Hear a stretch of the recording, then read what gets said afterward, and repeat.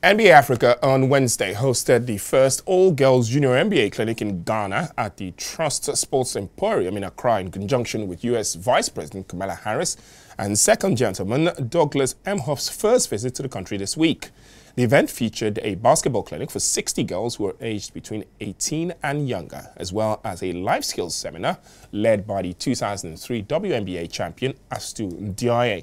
A number of dignitaries, including Second Gentleman Emhoff, Ghana's Minister of Youth and Sports, Honorable Mustapha Ussif, Ghana Basketball Association President Van-Ess, NBA Africa CEO Victor Williams, NBA Africa Head of Basketball Operations Franck Traore, Basketball Africa League Head of Strategy and Operations John Manyo-Plange were all present at the clinic. The event builds on the NBA Africa's previous basketball camps and clinics in Ghana, which have featured appearances by current and former NBA players, including former NBA player and Olympian Pops Mensah-Bonsu, a two-time NBA champion Chris Bosh, two-time NBA All-Star Luol Deng was also amongst the dignitaries.